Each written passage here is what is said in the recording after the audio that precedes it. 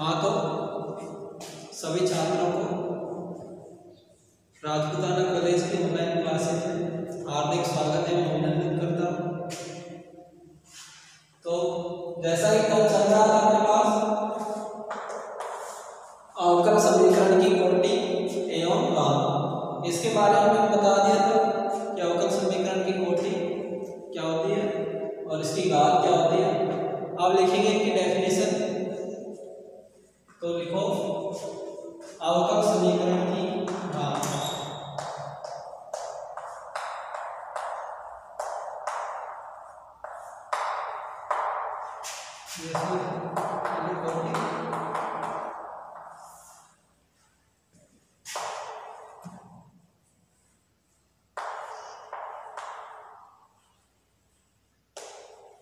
Order of differential equation।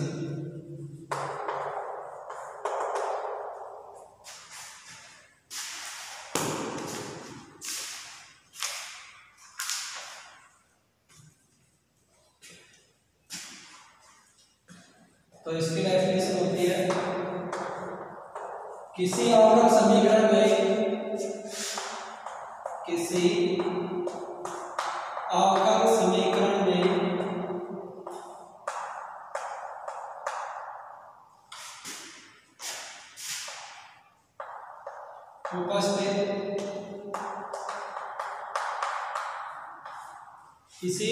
समीकरण में या उपस्थित या विद्यमान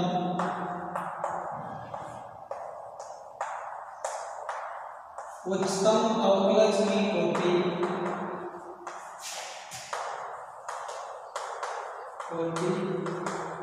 ही उस अवकल समीकरण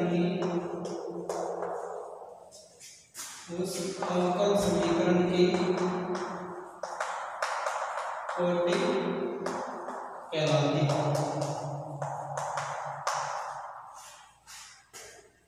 सेकंड डेफिनेशन अवकल समीकरण की घात, या फिर क्या लिखेंगे इसको, डिग्री ऑफ डिफरेंशियल इक्वेशन।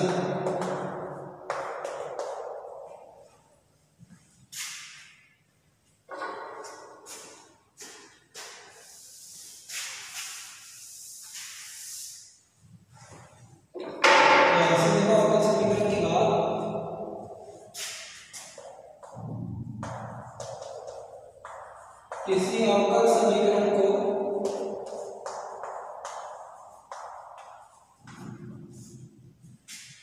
अवकल समीकरण को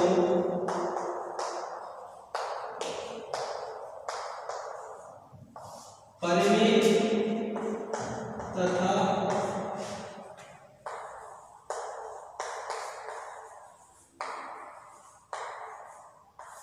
पूर्ण बीजीय बनाने के पश्चात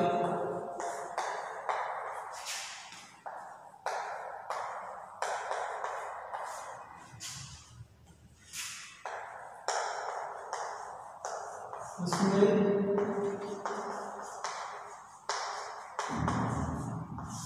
विद्यमान उच्चतम अवकलज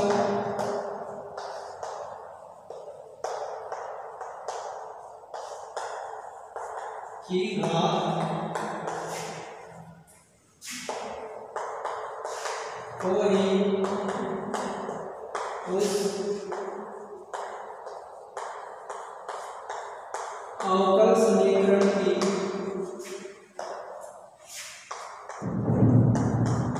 घात कहते हैं।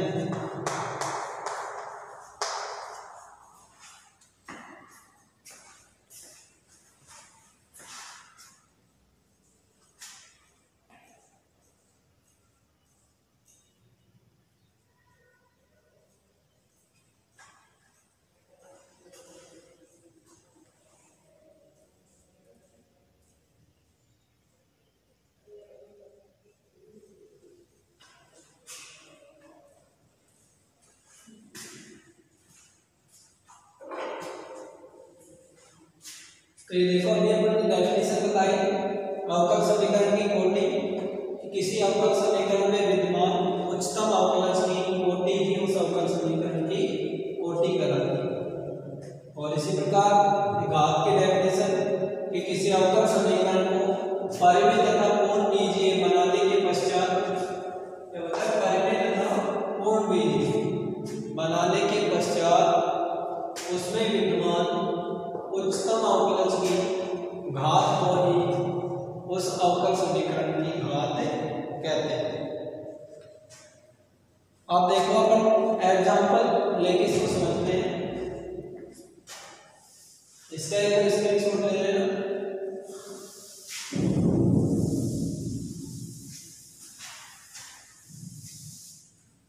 ये देखो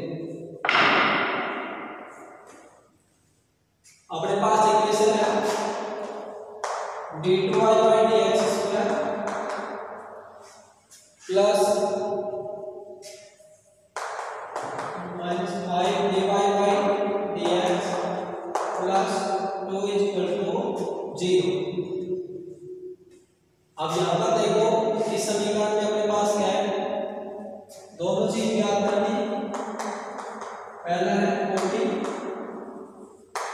दूसरी है घात। ये अपने पास अवकल समीकरण है।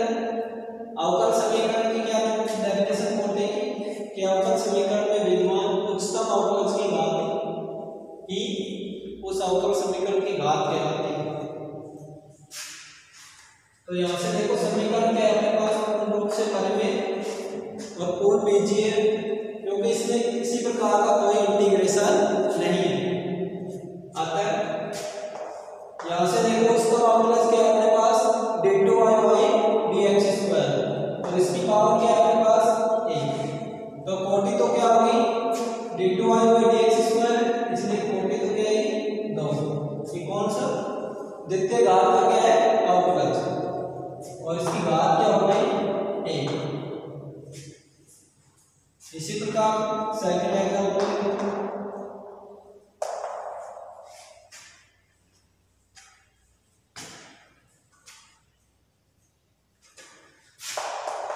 1 प्लस dy by dx का होल स्क्वायर, इसकी power 3/2 is equal to d2y by dx square. यहाँ से देखो 1 प्लस dy by dx का whole square power 3/2 is equal to d2y by dx square. आपने को ये भी देखना, इसमें समीकरण देखो एक इसके रूप में दे रखे हैं और इसकी पावर 3/2 है। इससे अपने को भी कोई नहीं। सबसे पहले देखिए हम उच्चतम अवकलज। तो यहाँ से देखो dy by dx, ये तो क्या है, ये तो कांस्टेंट है, ये इसका क्या है प्रथम अवकलज, और ये क्या है द्वितीय अवकलज। अपने को तो क्या देखना है कोटि और घात के लिए उच्चतम अवकलज। तो ये देखो d2y by dx स्क्वायर कोटि, द्वितीय अवकलज है कोटि क्या होगी 2, और देखो d2y by dx स्क्वायर, इसकी पावर क्या है आपके पास 1। तो घात क्या होगी इसकी। तो इस प्रकार क्या करते हैं अपन, किसी भी अवकल समीकरण की कोटि है घात। अब ये तो देखो अपने पास क्या आते हैं जब अपने पास नॉर्मल इक्वेशन कि किसी प्रकार का कोई भी इंटीग्रेशन नहीं हो। उतारो इसको।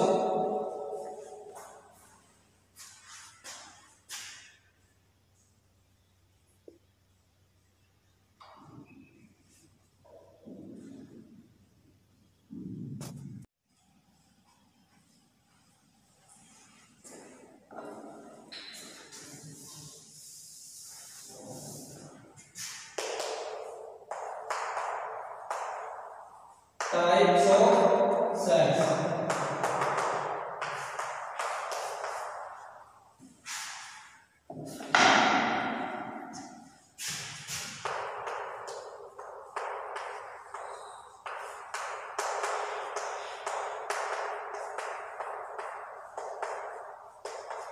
समुच्चय दो प्रकार के होते हैं। एक होता है परिमित समुच्चय, सेकंड होता है अपरिमित समुच्चय। अपरिमित समुच्चय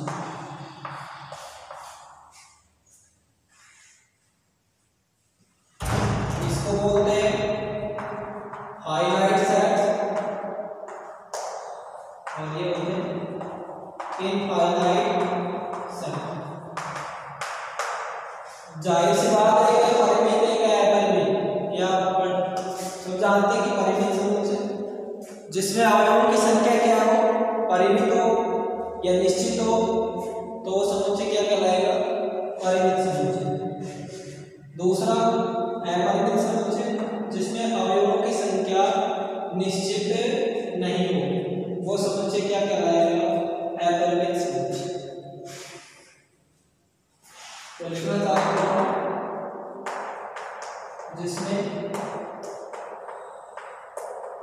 अवयवों की संख्या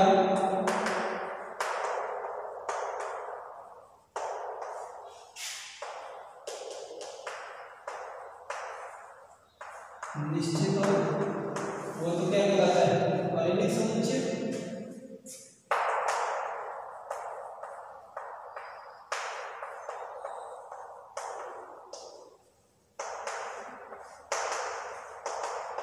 उसमें अवयवों की संख्या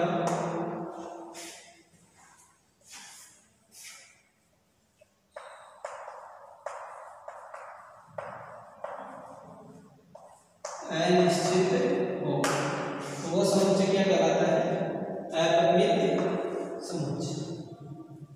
ये दो प्रकार के समुच्चय होते हैं, पहला परिमित और अपरिमित, फाइनाइट एंड इनफाइनाइट। जिसमें अवयवों की संख्या क्या हो, निश्चित, परिमित समुच्चय। जिसमें अवयवों की संख्या अनिश्चित हो, तो वो समुच्चय अपरिमित समुच्चय। तो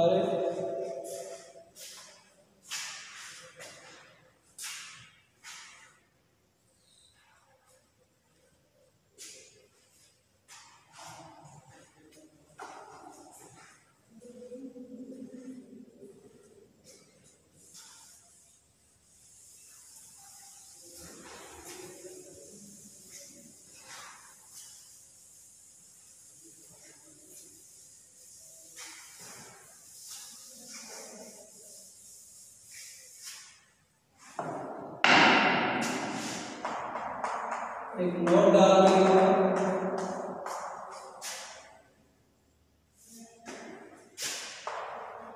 कि किसी भी समुच्चय को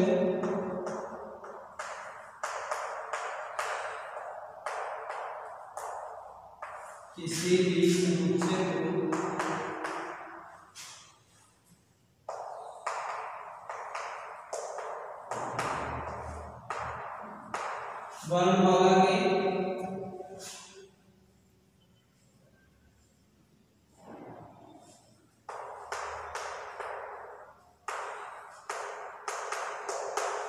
बड़े अक्षर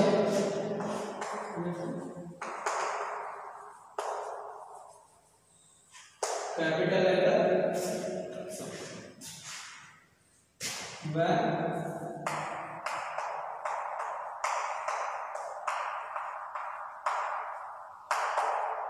उसके अवयवों को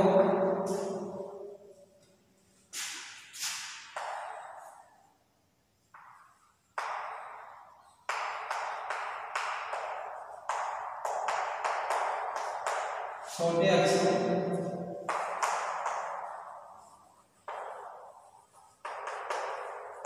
या small letters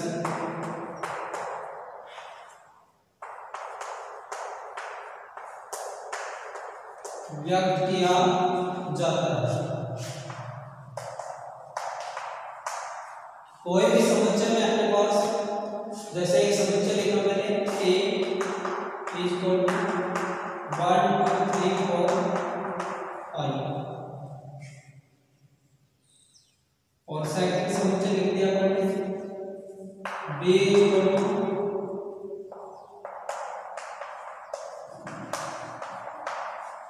A B C D E F. तो ये तो क्या है आपके पास संख्याओं का समुच्चय 1 से 5। तो याद है आपके पास सेट्स दे रखा है B equal to A B C D E F. तो ये सभी क्या है इसके अवयव है और ये क्या है इसका समुच्चय। तो हमेशा समुच्चय को किसके डिनोट करते हैं कैपिटल लेटर से और उसके अवयव को हमेशा किससे व्यक्त किया जाता है स्मॉल लेटर से। यहाँ तक क्लियर। अभी अपन एग्जांपल लेंगे मैं बताया था परिमित समुच्चय और अपरिमित समुच्चय। उनको डिफाइन करेंगे कि परिमित समुच्चय क्या है और अपरिमित समुच्चय।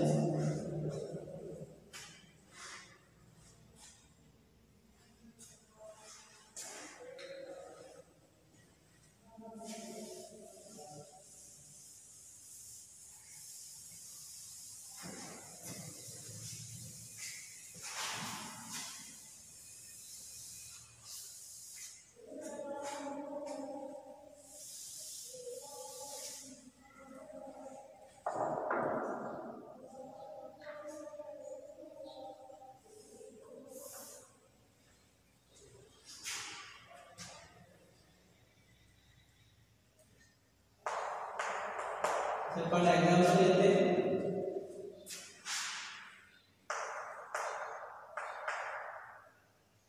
ए equal to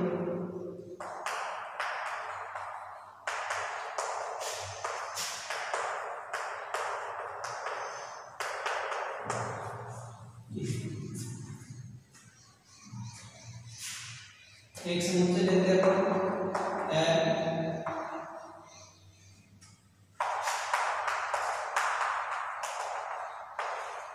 one two three four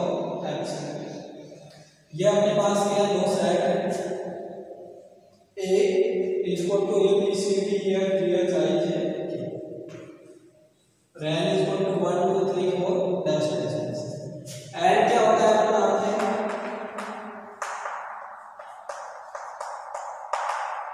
प्राकृत संख्याओं का समुच्चय। प्राकृत संख्या कहाँ से शुरू होती है एक से शुरू होती है और कहाँ तक जाती है अनंत। मतलब इसके अवयवों की अपन क्या नहीं कर सकते गणना नहीं कर सकते। यहाँ से देखो अपन अवयव लिख सकते 1 2 3 4 5 6 7 8 9 10 अवयवों की संख्या क्या होगी। तो ये तो क्या होगा इसके अवयवों की संख्या अपन गिन सकते हैं। तो ये समुच्चय तो क्या होगा परिमित समुच्चय। और यहाँ से देखो नेचुरल नंबर 1 2 3 4 डैश डैश कहाँ तक जाएगा डैश डैश इनफाइनाइट। तो ये समुच्चय क्या कहलाएंगे अपरिमित समुच्चय। तो इस प्रकार अपन डिफाइन कर सकते हैं। इसी प्रकार रियल नंबर्स इनका समुच्चय संख्याओं में ज्ञात सभी को होगा real numbers natural numbers complex number परिमेय और अपरिमेय ये सभी संख्याएं मेरे को नहीं पता फिर भी मैं एक बार डिफाइन करता हूँ तब तक के लिए ये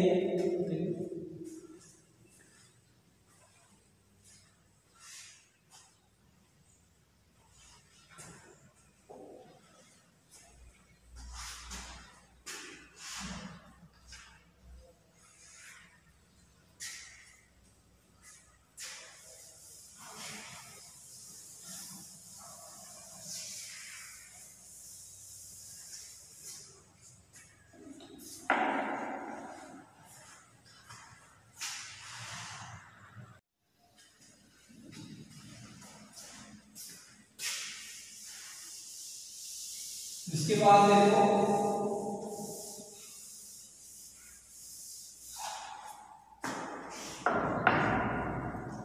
एग्जाम है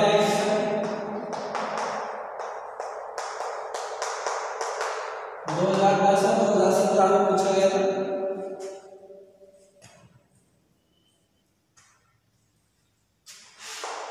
one plus D Y by D x का होल स्क्वायर और इसकी पावर 2y 3 और 2/3 is equal to row d2y/dx। ये इक्वेशन दे रखी है 1 प्लस dy/dx का होल स्क्वायर की power 2/3 is equal to row d2y/dx square. अब यहाँ देखो इसका RHS वो तो सही है, अपने पास क्या दे रखा है रो कोई भी इसका गुणांक दे रखा है d2y/dx स्क्वायर, ये नित्य घात का अवकलन, परंतु यहाँ पर देखो अपने पास क्या है 1 प्लस dy/dx का होल स्क्वायर, इसकी पावर क्या दे रखी है 2/3। तो यहाँ पर अपने पास जो समीकरण है वो क्या नहीं परिमेय रूप में नहीं है, तो इसको परिमेय रूप में बनाने के लिए यहां से क्या होगा इस पावर को हटानी पड़ेगी। तो ये देखो 1 प्लस dy/dx का होल स्क्वायर और ये कंप्लीट कर क्या है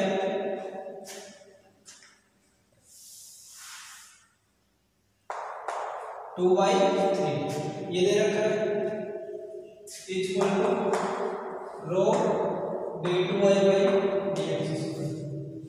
अपन अवकल समीकरण पढ़ रहे हैं, चाहे अपने पास समीकरण हो अवकल समीकरण हो या रैखिक अवकल समीकरण हो, जब समीकरण में अपन जो एक पक्ष में करते हैं जैसे 2 से मल्टीप्लाई किया तो इसमें भी क्या करना पड़ेगा 2 से मल्टीप्लाई करने का, ताकि अपने पास समीकरण चेंज ना हो।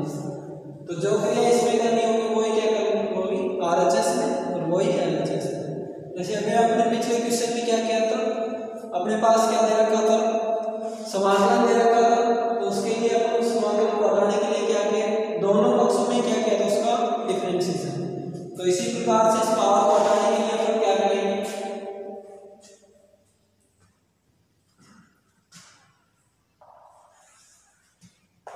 इसके दोनों पक्षों में यहां से क्या करते हैं इसकी भी पावर क्या करते हैं 3 और इसकी भी पावर क्या करते हैं 3, क्योंकि ये घातांक नियम क्या पढ़ा है आपने घातांक नियम, जैसे x की पावर 2 और यहाँ पर क्या है x की पावर 3, तो ये जब इस प्रकार से होते हैं क्या हो जाता है मल्टीप्लाई हो जाती है और ये क्या हो जाएगी x की पावर 6।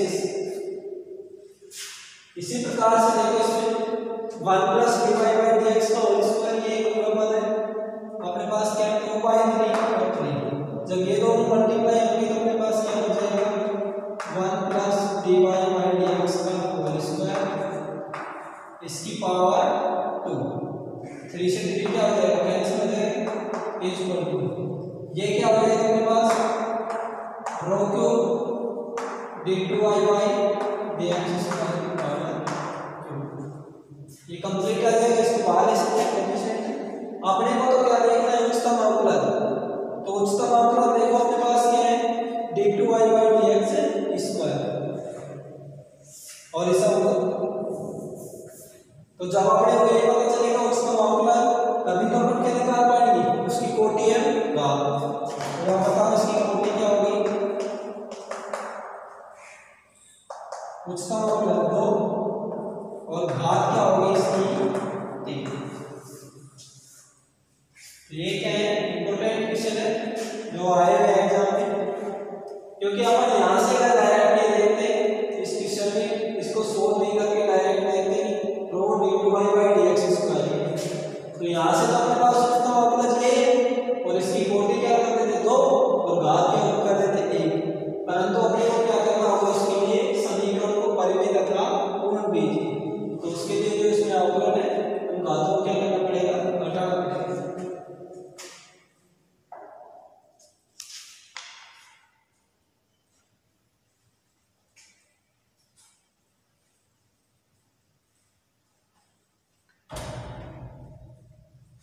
इसके बाद नेक्स्ट देखो इसको उतारो पहले,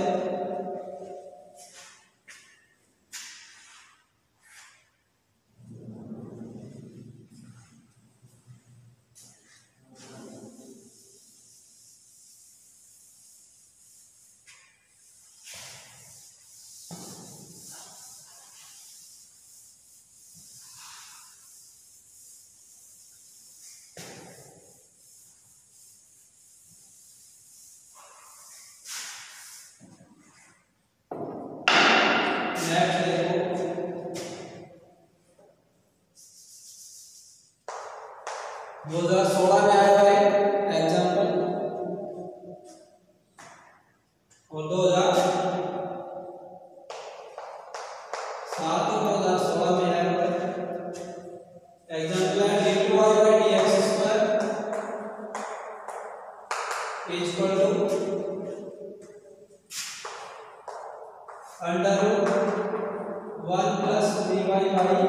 √1+dy/dx। अब ये देखो फिर से अपने पास क्या दे रखा है, d2y/dx² equal to 1+ under root में क्या दे रखा है 1+dy/dx। और फिर से गलती कहां से होती है, देखो यहां से देखते ही क्या किया, उच्चतम अवकलन देखा भाई d2y/dx² और इसकी पावर क्या कर दी और कोटि क्या कर दी 2/1, और वही कंडीशन क्या हो जाता है गलत, क्योंकि अपन ने ये देखो ये इधर क्या दे रखा है अंडर रूट में दे रखी है संख्या 1+dy/dx, और अपन ने जब डेफिनेशन इसी दी, डेफिनेशन एग्जाम में पूछी नहीं जाती, बहुत कम पूछी जाती है, परंतु वो यही काम आती है क्योंकि हम जब क्वेश्चन करते हैं तो डेफिनेशन याद नहीं होगी तो क्वेश्चन सही नहीं हो सकते। तो इसके लिए देखो d2y/dx² इक्वल टू 1+dy/dx, इसका होल क्या हो जाएगा पावर 1/2। जब अपन अंडर रूट को हटाते हैं तो पावर क्या आती है अपने पास 1/2। अब ये देखो समीकरण अपने पास परिमित तथा पूर्ण बीजीय रूप में है क्या नहीं, क्योंकि इसमें देखो RHS पद में क्या दे रखा है इसकी पावर है, तो इसको हटाने के लिए वही बात घातांक नियम का यूज करना पड़ेगा। जैसे क्या होता है x की पावर n into 1/n, तो क्या हो जाएगा n से n कैंसिल, क्या हो जाएगा x, तो यहां से देखो पावर 1/2 है, तो दोनों पक्षों में क्या करते